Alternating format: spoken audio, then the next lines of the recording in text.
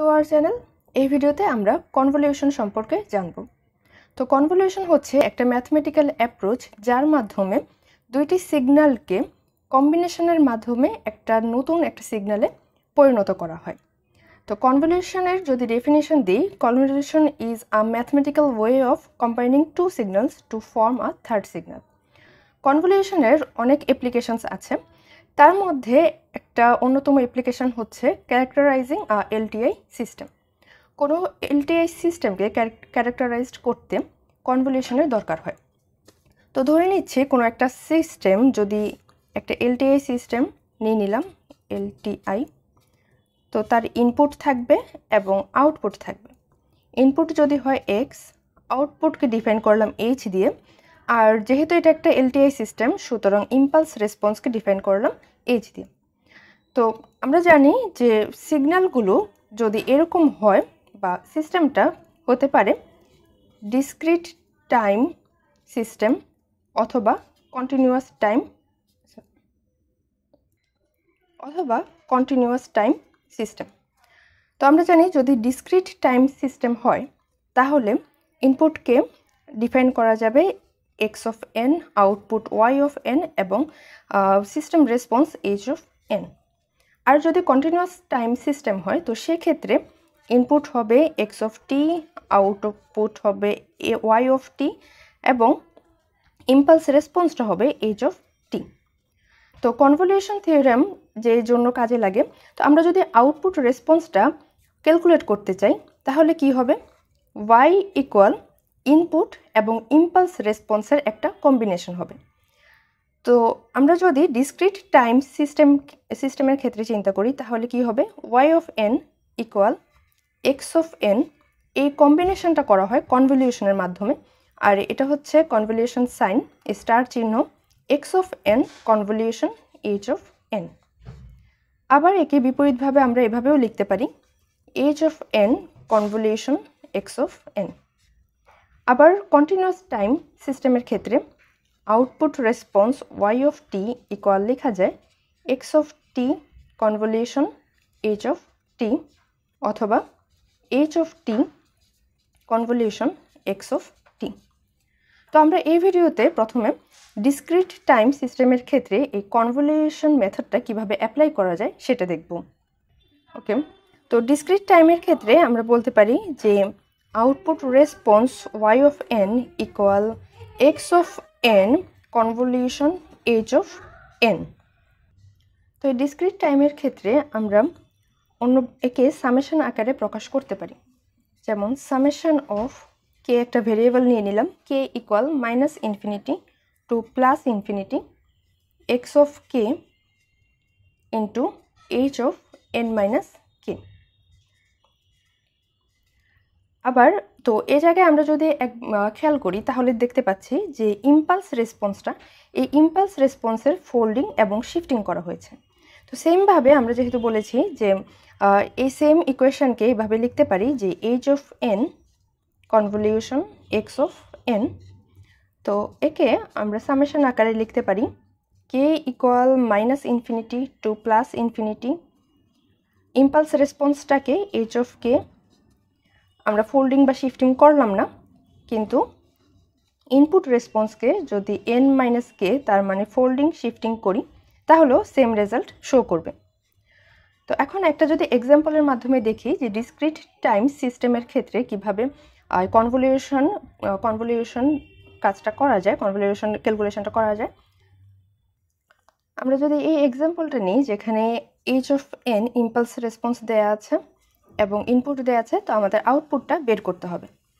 তো Y of N equal জানি আমরা যদি x of N convolution H of N করি তাহলে আউটপুট রেসপন্সটা পেতে পারি। তো একে আবার সামেশন আকারে এভাবেও লিখতে পারি K equal minus infinity two plus infinity x of K into H of N minus কে।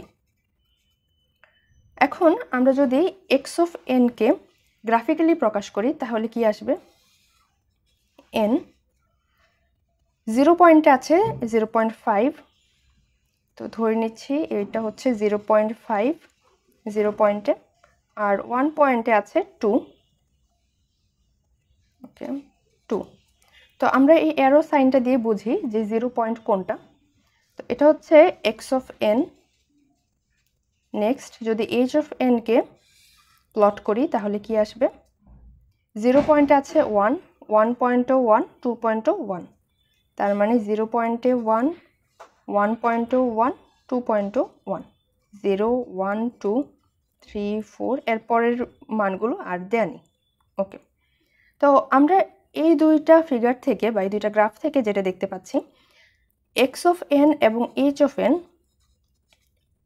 দুইটা সিগন্যালেরই ভ্যালু আছে 0 থেকে 1 পর্যন্ত, 0, 1। এই এক্স অফ এনের কিন্তু 2 পয়েন্টে কোনো ভ্যালু নেই। সুতরাং এই যে সামেশনটা আছে, এই সামেশনটা দাঁড়াবে K equal 0 to 1 x of K H of N minus কে। তো এখন যদি আমরা একে এলাবোরেট করে লিখি, প্রথমে কে এর ভ্যালু হবে 0, তার মানে x of 0 into H of N minus 0, তার মানে কি এন এইচ অফ এন, কারণ এন মাইনাস 0 মানে হচ্ছে এন। সামেশন যেহেতু প্লাস এক্স অফ কে এর ভ্যালু 0-র পর আসবে 1, সুতরাং এক্স অফ 1 জাস্ট কে এর ভ্যালুটা বসিয়ে দিচ্ছি, এইচ অফ এন মাইনাস 1। ওকে, তো এখন যদি আমরা এক্স অফ 0 এর ভ্যালুটা দেখি, এক্স অফ 0 মানে 0 পয়েন্টের ভ্যালু হচ্ছে 0.5, তো 0.5 H of N plus x of 1 এই পয়েন্টে এর ভ্যালু হচ্ছে 2, 2 into H of N minus 1। এখন এই সিম্পল ক্যালকুলেশনটা কিভাবে করা যায় সেটা দেখি। আমরা যদি গ্রাফিক্যালি একবার চিন্তা করি, এইচ অফ এন আমাদের দেয়া আছে, তো প্রথম টার্মটার ক্ষেত্রে যদি দেখি, প্রথম টার্মের ক্ষেত্রে এইচ অফ এন এর সাথে 0.5 গুণ করা আছে। তো একে যদি প্রথম আমরা ড্র করি, প্রতিটা পয়েন্টের সাথে 0.5 গুণ হয়ে যাবে। তো 0.5 ইন্টু 1 তার মানে 0.5, তো প্রত্যেকটা মান হয়ে যাবে 0.5। এটা হচ্ছে প্রথম পার্টের জন্য 0.5, 0.5, 0.5। ওকে, 0, 1, 2 এর ক্ষেত্রে।